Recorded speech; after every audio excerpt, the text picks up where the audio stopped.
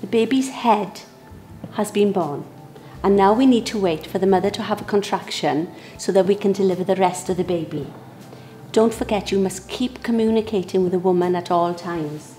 Noelle, do you feel another contraction coming?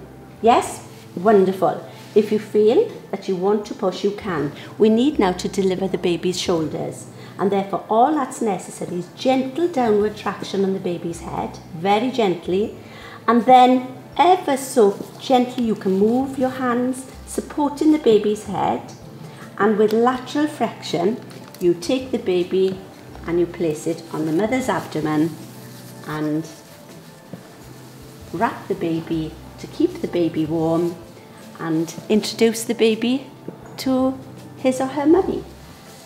And this is communication at all times. Noelle, your baby's born, and of course at this stage we are anticipating a healthy baby with a good APGAR score, which is marking the baby out of 10 for its general condition. We can see the umbilical cord is still attached, and because we haven't given any drugs on this occasion, we're in no rush to cut this cord.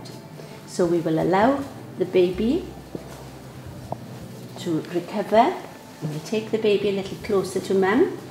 And of course, an amazing thing to do at this stage, given we've got enough umbilical cord, is to encourage skin to skin.